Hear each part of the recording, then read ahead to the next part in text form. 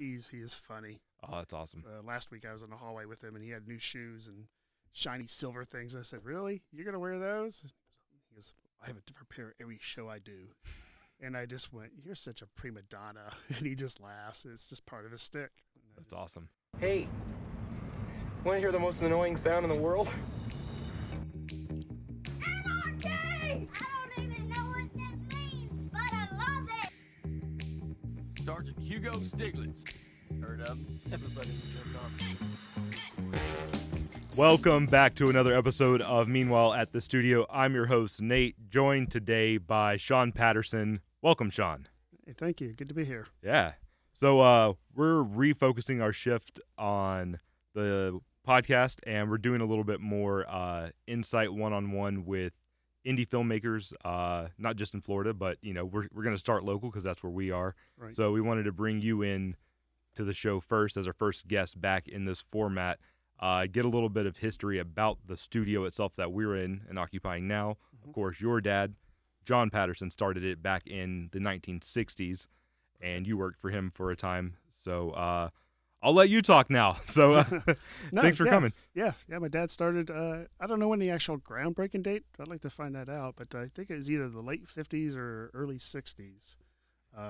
He had, of course, he started at Florida Cypress Gardens. Right. And then when he wanted to do more stuff at home, because he was a workaholic, he just loved the industry. Right. So he would, we started at our house. He built a studio in the back. Okay. Sort of like an apartment room back there. But he had a screening room, editing room. Sometimes the film editors from like LA or New York would come down. They would stay there at the house. Okay. So they had their own like little apartment. And then they would go back there and edit. And, of course, that room got small real quick. I'm sure. I know the machines that we inherited from you guys when we bought the place were quite large, and the whole upstairs of our office was dedicated to editing back when Correct. In the day. So yeah, I know there was two guys there, and probably one upright, and then the screening room, and then of course worked there for I don't know how many years, but then built this facility. Nice. So how old were you when he first built this place? I was probably like maybe one. Oh, okay. Wow. So I don't even think I was born when he started the place. I was born in 62. 62. Gotcha. So when did you, as a kid, realize, oh, shit, my dad owns a movie studio? Probably when I was 1 year old. Oh, really? When I was in the first commercial. Oh, so you were in the commercial? Yeah. So that's cool. He did so many films. We do since we're here in Central Florida, and he started at Cypress Gardens, we do a lot of boat shoots, swimwear, Evan Rude Johnson, OMC, Mercury, right. From skis to ski apparel, anything to do with water, fishing. Right. So if there was a little kid, with his dad fishing or, skiing, that was, my dad had free talent, Of course. Me and my two brothers. So, gotcha. So you started young at one and then just... I don't know if it was actually one, but Johnny was definitely, my oldest brother was definitely one. He was in a couple things with Esther Williams, and oh, cool. After they did the movie, I think there was a couple promos that they did for Cypress Gardens with Esther Williams and a little boy in the swim pool, and that little boy was my brother. Oh, cool. So, but after that, probably like 5 or 6 years old. Nice. As soon as I can hold a fishing rod or any prop, box right? or a tent or anything. That's awesome. So for you, it wasn't weird to grow up in this environment. That's kind of all you knew. Yeah, that's all we do. I mean, Dad would have a camera and we'd bring cameras home to do test with, high-speed film, high-speed cameras, lighting. And we'd come down here, of course, to the studio, and we did mini bike commercials or shoots, and we would get the mini bikes and we'd ride them around. And right. So your dad was like the cool dad on career day. Yeah, he was. Yeah, that was. It's just a nice industry. You get to dabble in a little bit of everything.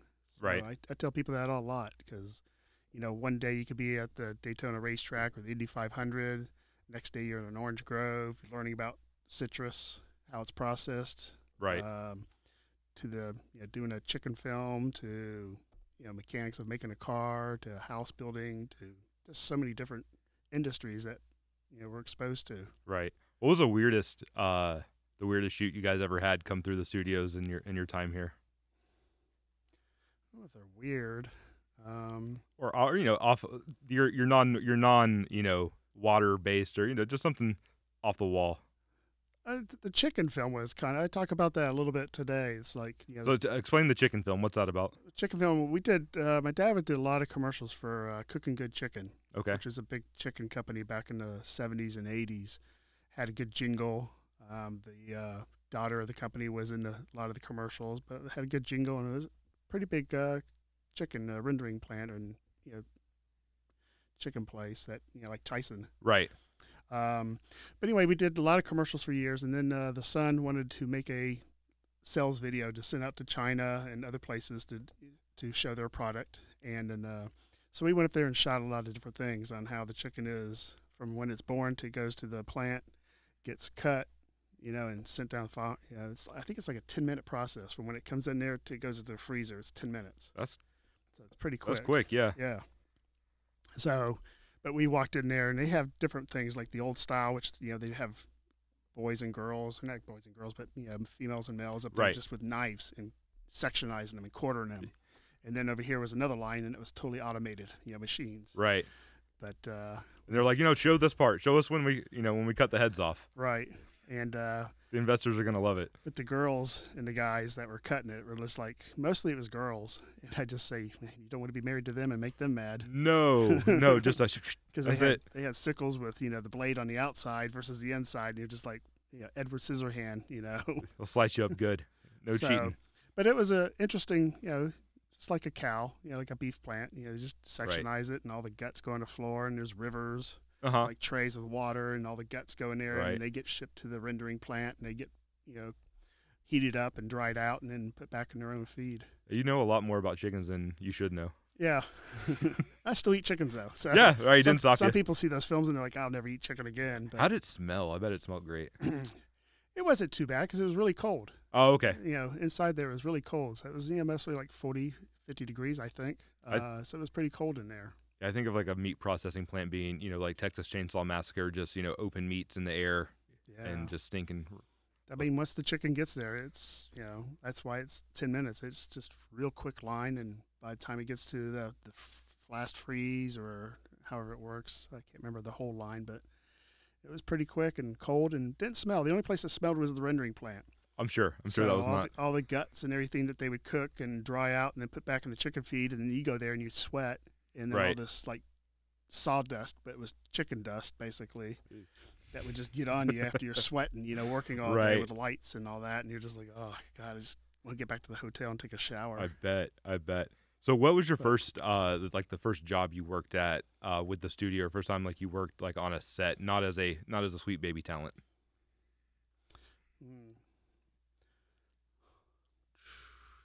Probably Sears commercials. My dad did a lot of Sears Mhm. commercials. And what'd you do? Like, my what was your purchase film. what was your position? Start as a grip. Yeah. Just sandbags, apple boxes, stands, reflectors. A lot of time reflectors. Yeah. You just start doing that. And did you get into it because you were like into it, or because it's like your dad has a company and you need to work for him for the summer?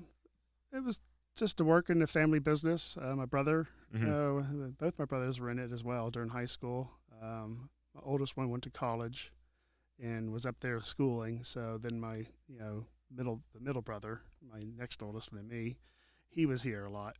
So Okay. him and I would get in, do a lot of reflectors and, go to like Sears commercials, a lot of that. And then my dad did a lot of Monster cereal commercials, General Mills Right, cereals. right. Back Count in the Chocula, 70s, Count yeah. Chocula, Lucky Charms, Cheerios.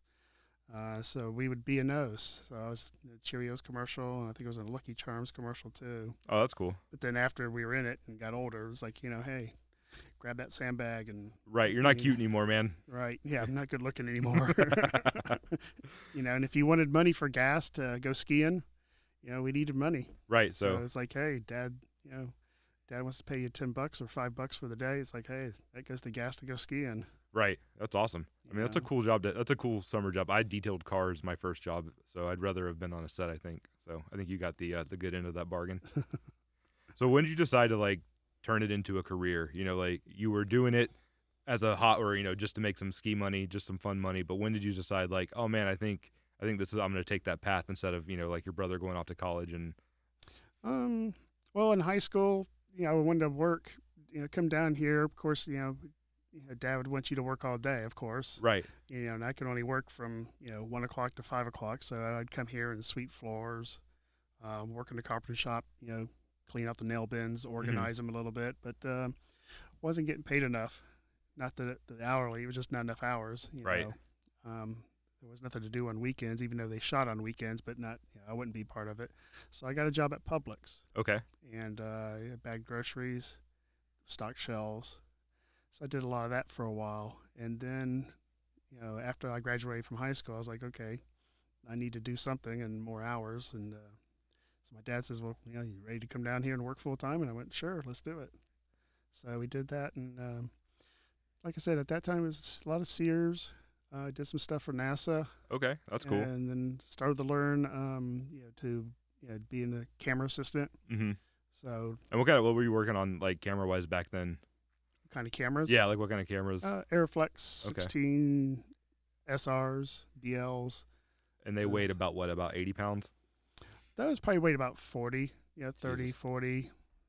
You get the big, heads on them and wooden sticks. My dad liked wooden sticks. Mm-hmm. He didn't like the graphite or the metal sticks because if you bent them or crushed them, then you're done. Right. He If could you- whittle his own if leg back if he needed to. Yes. Yeah, if he had a broken wooden one, we had one, you just go back in the back shop and cut one up and replace it. Right. So he didn't like those, but the wood ones were pretty heavy. And then the big, Miller heads and O'Connor heads, Mm-hmm. they were probably 70 pounds themselves. I mean, comparing the equipment of the day to like what we have now, it's yeah. crazy. No comparison. I mean, we have everything from our entire office was just for editing film, and then now it's we've got like 10 people in an office, so Right. it's right. crazy. It is. It's remarkable what we could do today versus then. We used to we had a whole screening room and had machines that did 3 tracks. Right. And then we'd make it into 6 tracks and then 12 tracks and 18 tracks and on and on and on. But we had to come back here and mix them. And then when you mix it, if you messed up, you had to stop, go back, rewind all the machines, bulk erase the tape that you were recording to, start all over. Right. And now we can just go boop, one button, all that's done. Yeah, in a millisecond.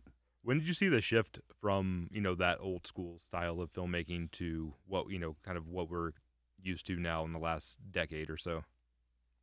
Oh, we did a lot of film, and then every once in a while, if they wanted to get a commercial on the air quicker, they would go to 1-inch tape, and that was probably in the mid '80s to late '80s.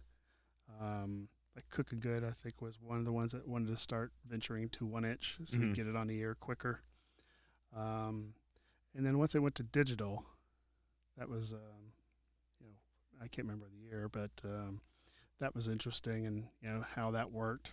I'm sure there was guys that fought it for a long time, and then Yeah, we'd always say plastic is just plastic and film is film. mm-hmm. Plastic is the cheap stuff, and film is when you're really serious about doing. when you want to make something. Yeah. really make some nice art. Right.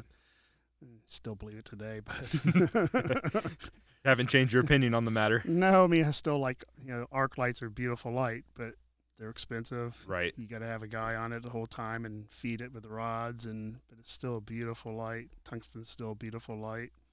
You could look at a tungsten light and it's just beautiful. And the LED, okay, sometimes they're a little on the pink, magenta, Right. green, and you're just like, but the LED lights are getting better and better, and I use them. I have a lot of them Right. myself and use them a lot, of course. Right. Okay. I mean, I'm sure it's just a cost benefit analysis. It's like, okay, is it worth the trouble of getting out the big ass tungsten light and bringing that out here and setting it up? And Sometimes it is, and right. yeah, but That's how much they're paying you, right? right.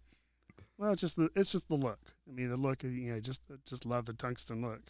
My brother is in the industry still, and of course he's out in L.A. And he was just doing a film the other day, and they had the old arcs, and then he had a new LED light that Arri has.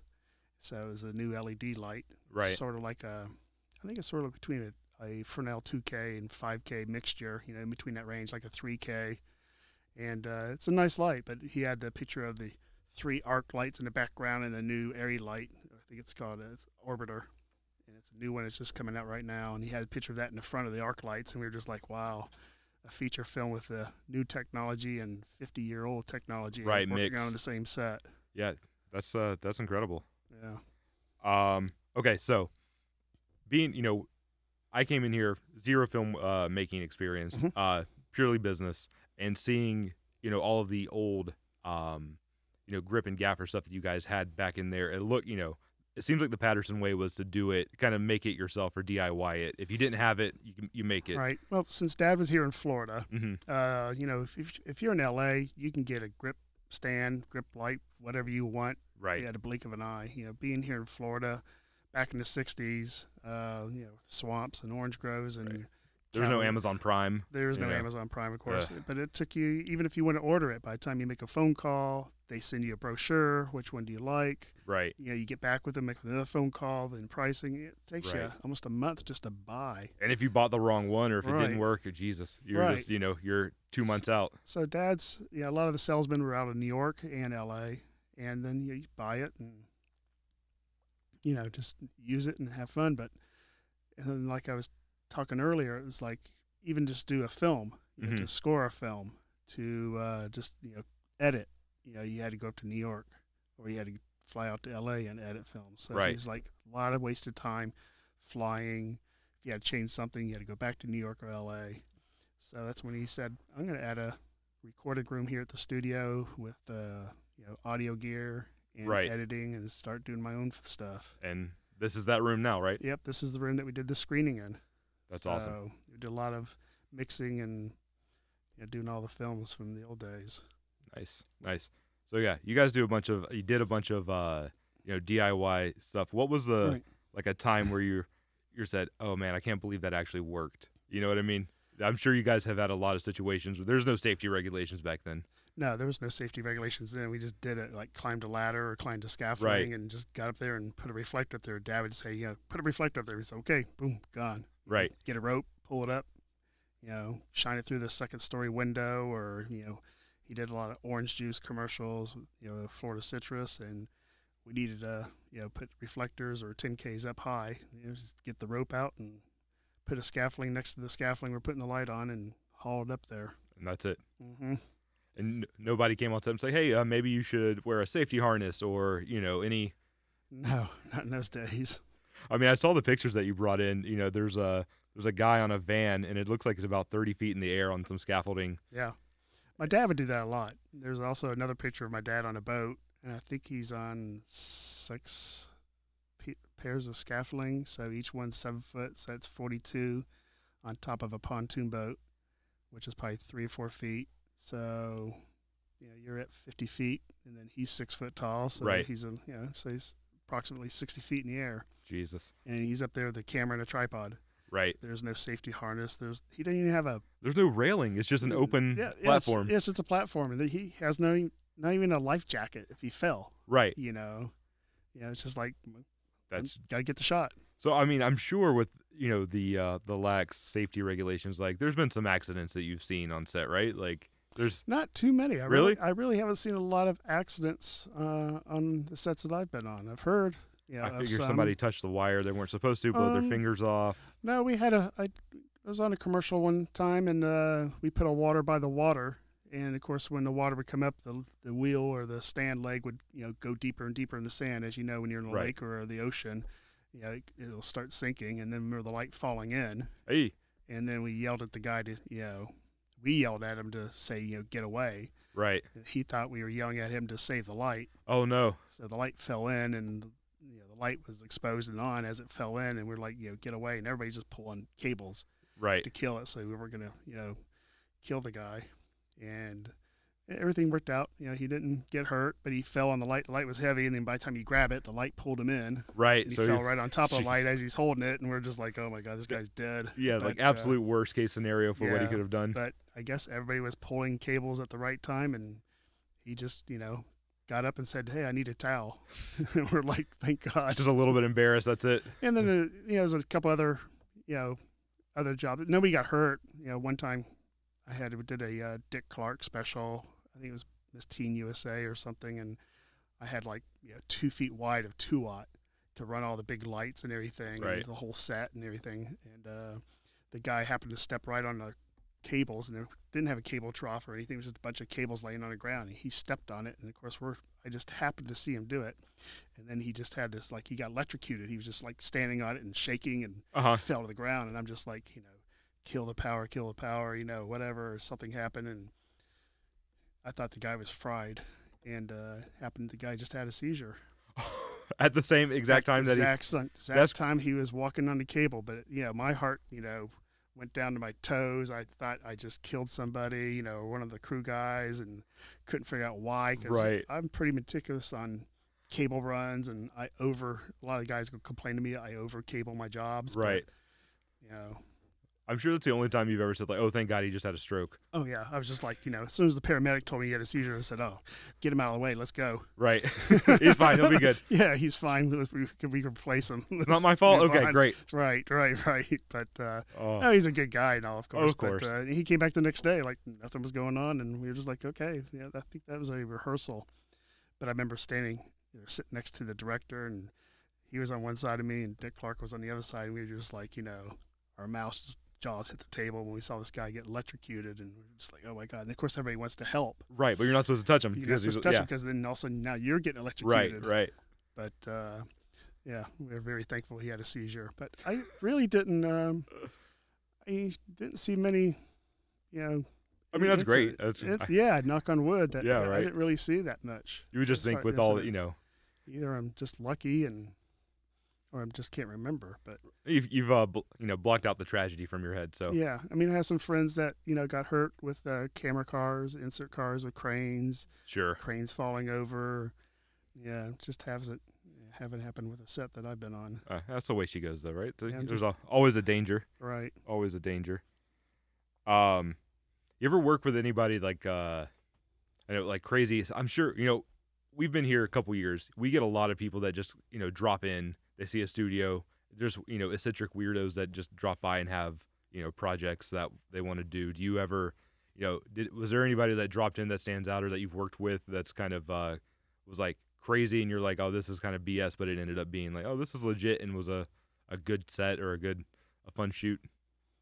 Can't think of any.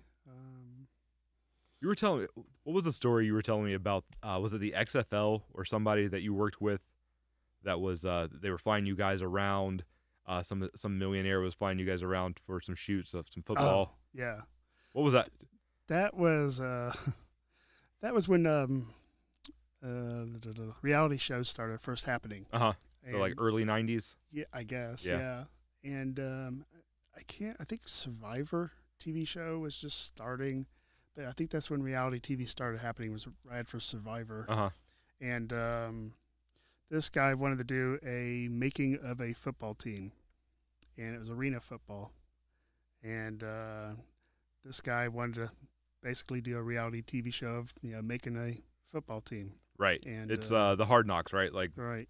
Basically. So we would go travel to different cities, all in the southeast United States, and have practice and tryouts. And people would try out for the NFL, didn't make it for one reason or another, weren't at the standard, or broke a leg like 2 weeks before the tryouts. Right.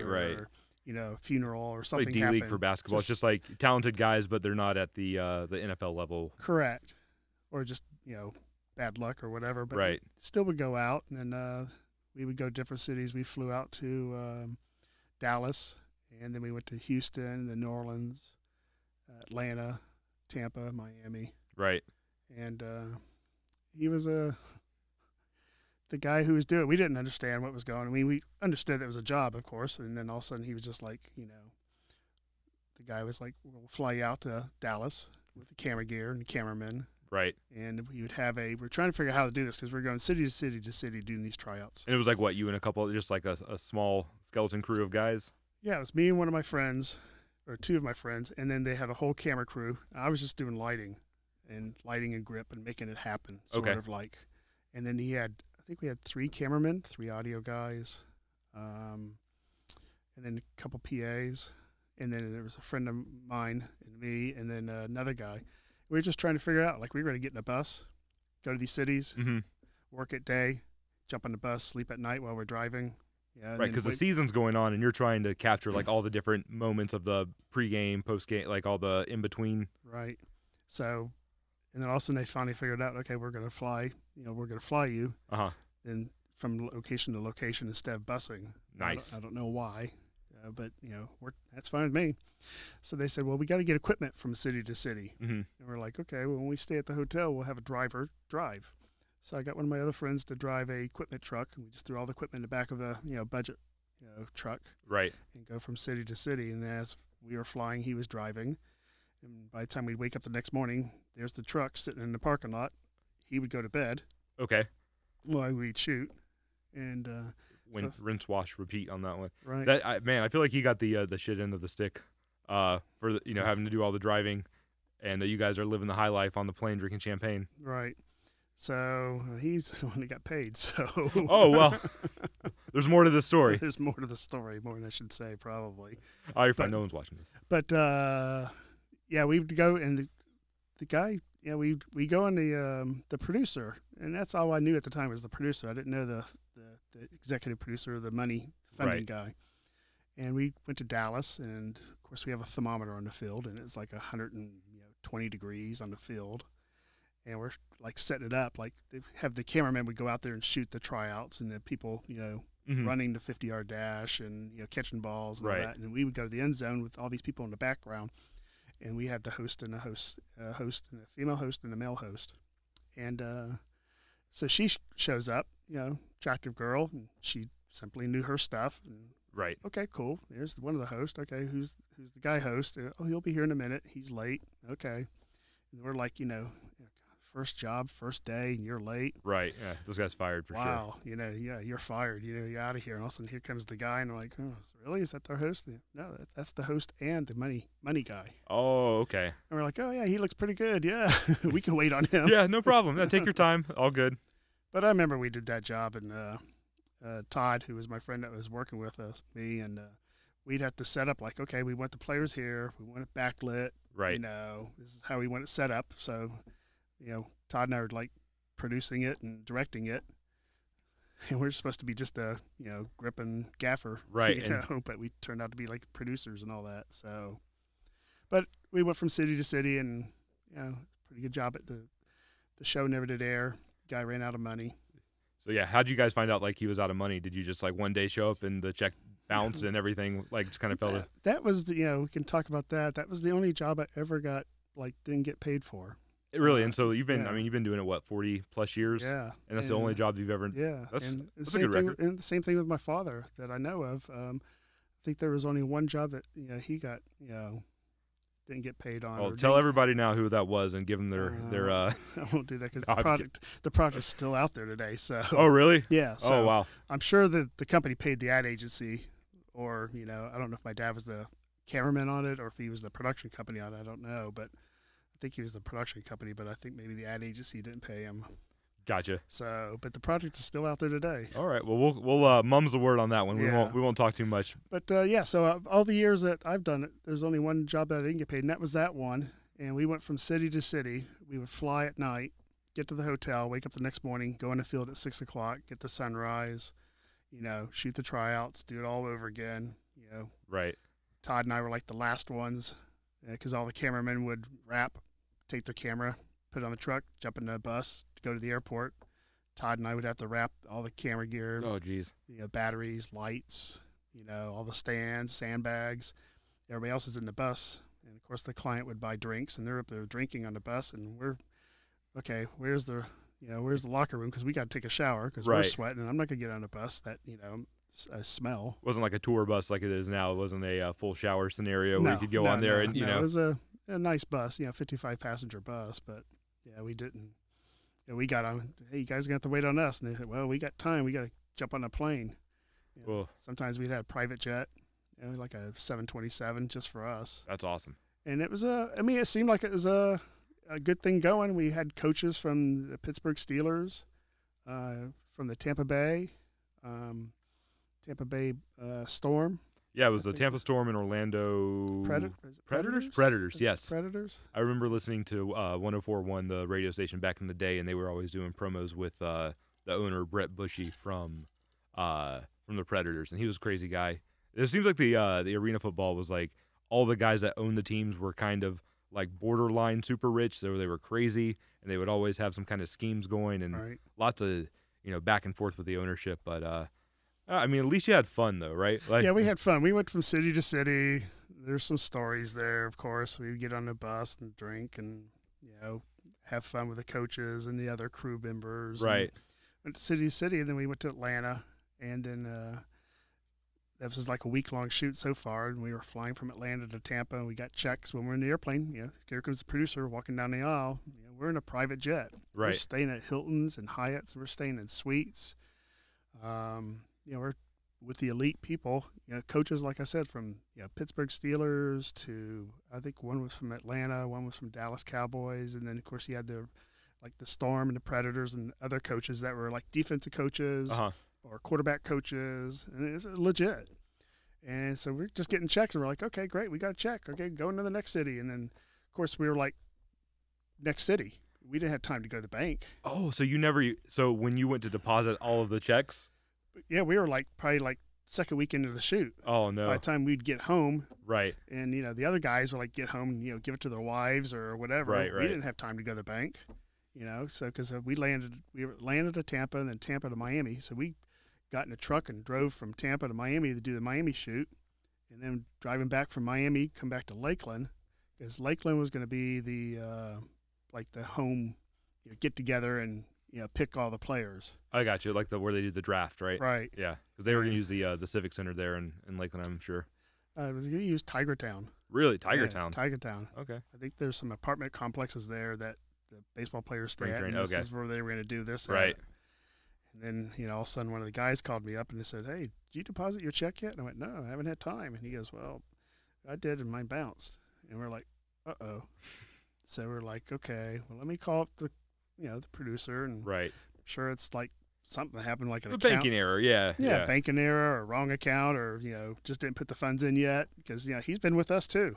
Right. And then, so all of a sudden we said, well, let's call the bank up. So we called the bank up and said, "Hey, this account, does it have funds in it?" And all of a sudden they said no. And then I called my guy who was driving the truck at night. Oh, he hasn't gotten the word yet. He's still driving, right? He was driving, but he drove from Atlanta to Florida. Well, he deposited his check when he was in Atlanta. Okay. So, because there's a bank branch up there. So he deposited and then he drove to Tampa. And that's when we got our checks. And then, like I said, it was like 2 or 3 days later, his check went through. I called him up. I said, "Hey, do you have any problems with your check?" And he goes, "No." I said, "You sure?" "Yeah, I see it right here. It's deposited." I went, "Okay." Anyway, so yeah, we got to the end and, shut the door on the cameras, and we said, "No check, no cameras." Hey, that's the way it works. And Well, that's a great spot for us to leave it. We're going to definitely have you back because there's tons of history to still go through for the next time, but we'll get to it then. But I want to thank you for being the first guest on the podcast. And is there anything you need to plug? You got a company, anything you want to throw out there for people to follow? No. Okay, great. I just do my own thing. I just do a lot of lighting and I have my own lights and stuff, and do a lot of commercials and stuff like that. So, Well, cool. All right. Until next time, we will see you later. all right.